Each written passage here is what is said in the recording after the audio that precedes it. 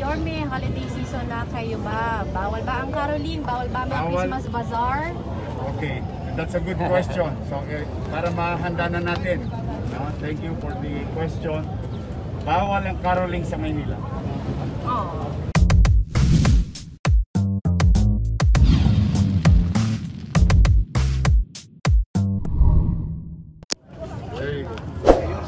Sinimulan mo itong incentive sa zero COVID na barangay.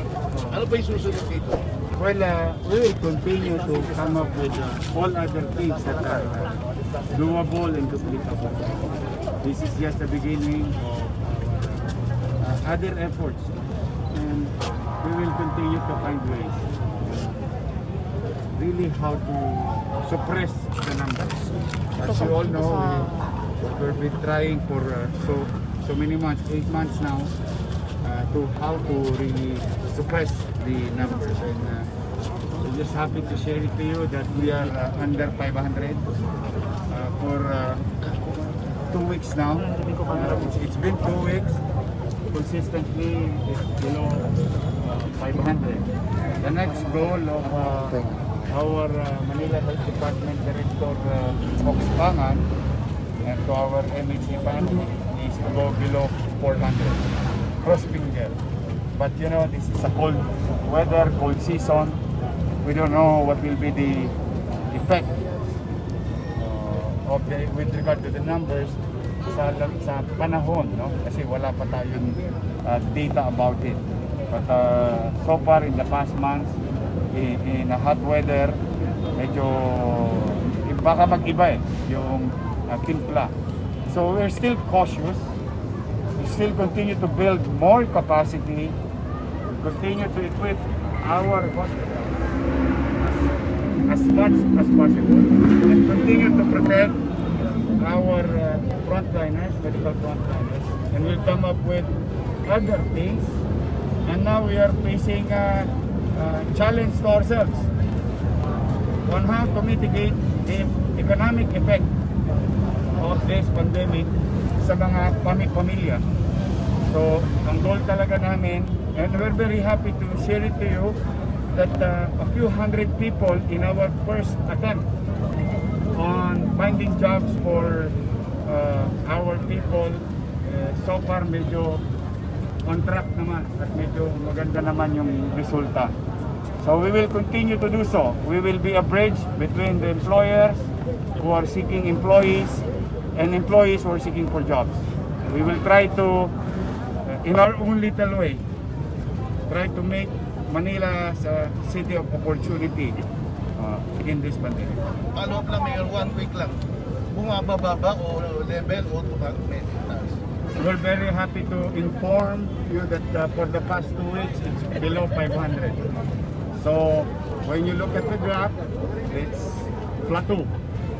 From a regular 1413, 1413, then irregular 800, 800, 800, 700. It's been quite some time now that it's below 500. And I would like to thank the people of Manila. Kasi silang susi talaga niya, tao ba? And as you can see, that's about 10% of our barangay are COVID-free for the past 2 months. So the best way to do it from a neighboring barangay is to ask their neighboring barangay official how they did it. And I think it's duplicable, doable. Hindi siya rocket science. And that's what we encourage. Maging agresibo bawat barangay to protect. Yorme, holiday season na kayo ba? Bawal ba ang caroling? Bawal ba may Christmas bazaar? Okay, that's a good question. So para mahanda na natin, thank you for the question. Bawal ang caroling sa Maynila. Oh. Bawal. So when you say bawal, don't attempt. We'll come up with guidelines, but we will not encourage. But having said that, bazaars will be open. In fact, I already tasked Director Levy Facundo last Friday to gather all possible Manileños na may mga produkto may talent, may skills. Yung naalala nyo, pinopromote namin sa Capital Report, mga produkto, mga gawa ng mga batang Maynila, or hindi taga Maynila. I don't care. They are all welcome in Manila. In fact, we will put a place for them to have an opportunity to earn a decent living or extra savings and to provide an opportunity like jobs to others. No? Yung talagang linya natin. But rest assured that what happened in the agenda, how it was done, and anong natapos, nakita nyo naman na talagang modesty aside. Nakita nyo naman na talagang naging maayos. So, we will do the same thing. And in fact, if the malls will do it, we'll support them. We will support them. As long as I hope that we continue to be responsible businessman, responsible individual, and responsible consumer. Now, the effort of the city will continue also in testing, food servant, nagde-deliver na services sa mga malls, mga jeeps, mga palengke namin. We will continue to test a lot of people. And we guarantee you, it's going to be free. Don't go to any organization that will ask for a fee. In Manila, it's free. There's free mass testing. Hanggat kaya namin, huwag kayong mahihiya, huwag kayong mag-aalanganin kung hindi kayo taga Maynila. No, this is a universal problem. It has to be approached inclusively. And we will try in our own little way. Akapin ang lahat. Lahat ng taga Maynila at lahat ng dadako sa Maynila.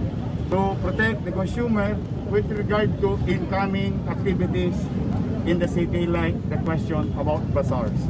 Para yung kumpiyansa ba ng utaw, nandoon pa rin. Yorme, ito sa caroling, napag-usapan nyo na ba ito sa MMC? Ano po yung collective decision? Well, I am not authorized to say what we have voted last night, but I guarantee you, GM Jojo will have something to say today. But for the meantime, just to be specific with the question about what will happen to Manila, no caroling in Manila. But you can now call GM Jojo because we have finished last night. The Metro Manila mayors and the members of the IATF met last night, and we have a consensus, and I guarantee it's unanimous. So whatever will be the statement of GM Jojo, we'll happy to hear it. Mayor, may mga online, mga nagki-criticize po kasi may mga buildings, prominent buildings during pre-war, especially po sa Binondo na nag-demolish. Tapos ano pong reaction natin dito, lalo na po may mga ilang condo daw po na tinatayo sa paligid ng San Sebastian Church. So parang yung heritage na pinupush natin, Mayor, parang na... We will continue to protect whatever is left as certified by the NHCP.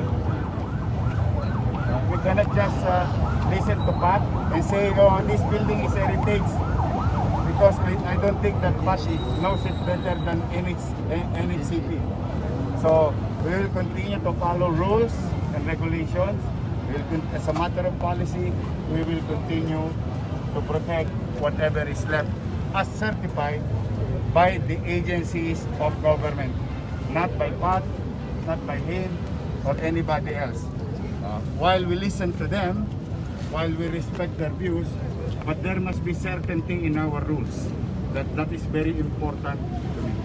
Now, as far as we're concerned, wala pa naman kami pinirmang hindi dumaan sa NHC o National Heritage. So assurance, Mayor, walang gigibahin hanggang walang yung sakop ng heritage. Pag hindi sinertify, kwentuang barbero lang yun. Kahit lumasa. Kwentuhan lang nila yun. It has to be certified by them. Now, if I were them, those community members, bago nyo naman ibenta sa iba, kung talaga may malasakit itong mga ito, bago nyo naman ibenta sa iba, bakit hindi nyo muna ibenta sa gobyerno? For example, let's just put it in right perspective. Bahay ni Bonifacio. No, may plaka.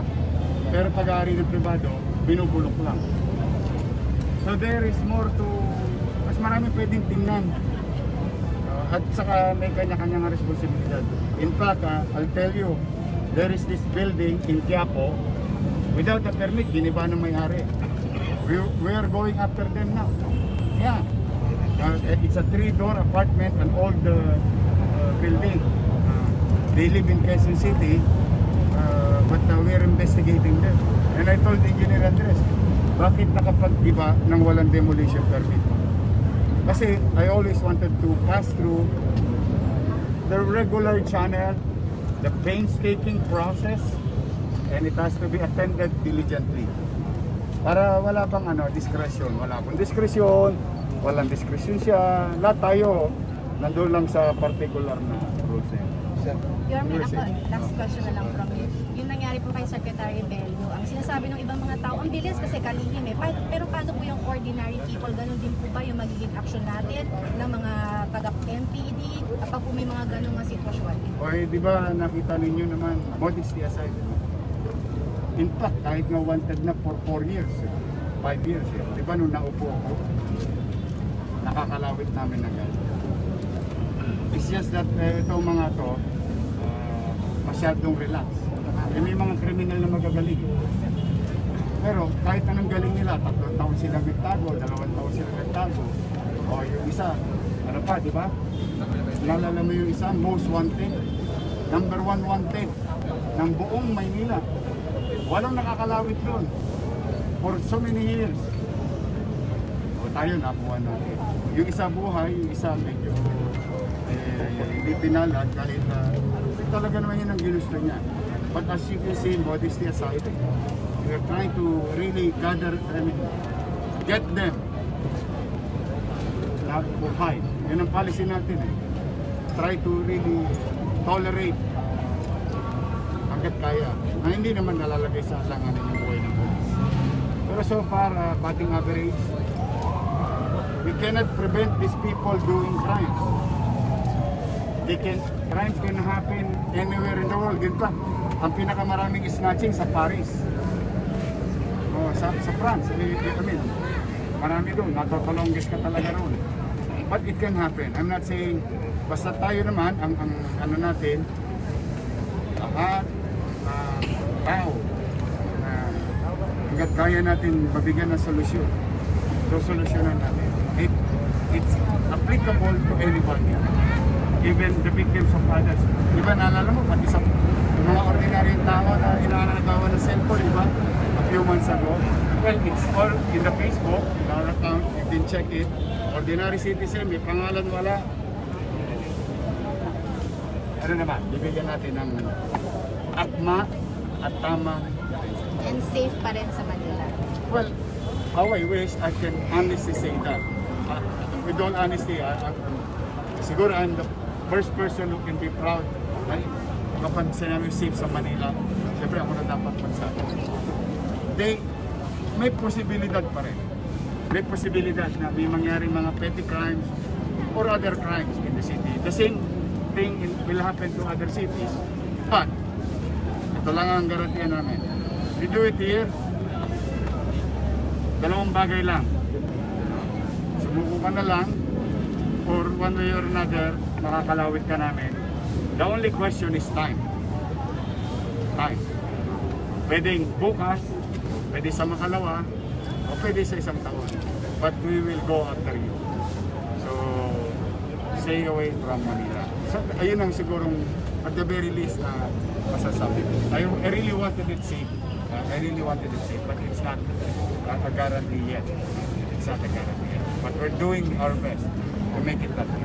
Mayor, yung sa 100K po na cash incentive sa ating mga barangay, papatuloy ba natin to? Para kumbaga may second batch pa tayo? Why not? They call it in economics, incentivize. Why not? You know, ganito ang logic ko, no? If I'm willing to spend hundreds of millions, 200s of millions, even billions, no? We are willing, the city government, to spend so much money just to save one person who are infected. Then there is no point for us to think twice to give incentives to the barangay to keep their community healthy. Baka pataasin ko pa. Ang garantiya ko lang sa mamamayan, hindi naman tatanganan ni chairman nito eh. Hindi naman tatanganan to ni secretary treasurer eh. Pero ng barangay. Now, let's just say, ayoko naman silang pamunahan. Total, pera na lang ngayon. Na binigay ng syudad. Ayoko naman silang pamunahan. But like this one, Christmas, maraming nganga sa barangay nila. So, through these incentives, healthy yung barangay, ngayon, nakakagawa pa sila kasi wala ng pera barangay. You can go around, not only in Manila, you can go around in other cities. Maraming barangay na tukod na dahil na-toskas na lahat patungkol sa pandemya for the past month.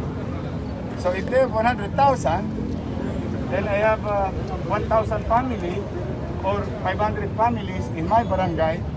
I can do something and think of something na paano pagdating ng Pasko, walang nga sa bawat lamesa ng pamilya sa barangay nila. Hindi ko naman sila pangungunahan. But I'm just telling something that maramdaman, dahil naging mabuti kayo, dahil kayo sumunod sa amin, konting provecho man lamang. Yan yung logic. In economics, they call it incentives. And I will not hesitate, and I hope we can come up with other ways giving incentives that addresses and focus on fighting coronavirus. Okay? Pero isa, politics. Mag-aaral kita. Okay lang. Kasi nasabi mo sa pinoto niya medyo kinag-rephrase na yan. Imamahani yung tutuloy yung proyekto. Yun ang gusto natin. Hindi, what does it implies? Bigyan mo ako ng laman doon. Kasi gusto natin, kaya tayo gumagawa ng, alam mo, pag nakita niyo yung batas tungkol sa parang kopyang-kopya yung HDB, yung Home Development Board sa Singapore, this is no ordinary ordinance. We're creating district or makapal na ordinansa to na inilahad na yung polisiya, inilahad na yung proseso, alam mo yung ina-address namin based on commentaries ng tao. Like for example, I'll give you one example. May mga request yung mga nangungupahan at empleyado na kung po pwede maka-avail sila ng programa. Which makes sense. While we address ISF, we can address simultaneously the working class. So it has to be included in the law. And this type of law that we're drafting, it includes investment. It includes principal growth, the equity growth. This is ano tawag ko dyan? Buong ecosystem. For that program to address housing in the city of Manila for the next 5, 10, 15 years or 20 years, even 50 years. I don't mind. This is going to be the Bible of how the city of Manila will address informal settlers and opportunity for those who are renters. Kung nangungupahan ka, pwede ka magkaroon ng opportunity kasi nilingon ka rin ng Maynila ng pamalang resort. Now, when I said I want money to continue it, of course, pagdating ng araw, kung lulobin ng mga taga Maynila na ako'y magpatuloy na mayor, may hangganan naman ang lahat. Alam mo, pag sikat ng araw, iyak ako, dapit hapon, lulubog. So, malayo pa man, kailangan yung inevitable is ina-accept mo na. That time will come that I have to stop. And the next leaders will assume the office, and I would prepare, of course, Vice Mayor HANGO. In this case, we drafted and formulated a long-term solution for housing for informal settlers and middle incomer or the working class. Tapos yun yung guide. So ang gagawin na lang na susunod na leaders, and hopefully it's honey, no? Meron na guide. Yun yung gusto ko talaga, kasi ganun ginawa ni Lee Kuan Yew. He really, hindi lang siya nagtayo ng building, kundi pinalago, pinayabong niya yung pananalapi na galing doon sa programa na yun. At gugulong, at gugulong, at gugulong. Someday, somehow, self-liquidating yung ating housing project for everyone. So even these cameramen, someday, somehow, they can avail that program. Anybody who really do the 8-hour job, anybody.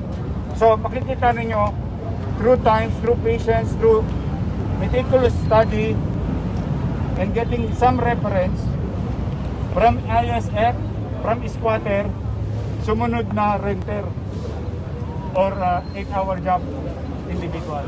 So yun ang gusto natin lumawak. Kaya gusto ko paggawa ng batas, it's literally that anybody can understand it. Meron ako, kasali na ako, posible ako, na paano ako magka-qualify, ay ito pala kaya mawawala na yung tolong-gisan. So wala yung, ito favorite ko, ito ayaw ko. Hindi, ito equal opportunity sinabi. It can be a drawlat, it can be economic study, whatever it is. Basta gusto natin gumawa ng North Star of housing, whether horizontal or vertical, but it has to be in city. So gusto ko dito rin para walang displacement. For opportunity for their children to acquire free primary, secondary, tertiary quality education, free better healthcare, access to better healthcare, and job opportunity when you live in the city. Kasi inyong mga mapangarap na natin. But hindi lang siya laway, as you can see, it's being built. Now what we're trying to do now is the processes, how to have it. And I guarantee you, Pat, and I guarantee everyone, in these 3 buildings, some renters, an 8-hour job person will benefit from this because alam namin may sobra. Tapos magre-reformulate lang, susunod, pihit-pihit na, squatter, medyagas, squatter. So magmi-mix yung demographics. Ayun yung ibig sabihin.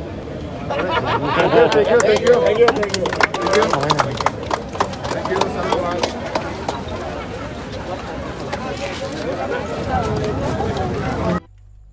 Maraming salamat po sa inyong panonood. At kung hindi nyo pa napapanood ang iba kong videos, nandyan po ang previous videos at may suggestion. At huwag po ninyong kalimutan na i-click ang subscribe button para updated po kayo sa aking mga ilalabas. Hanggang sa muli, bye-bye!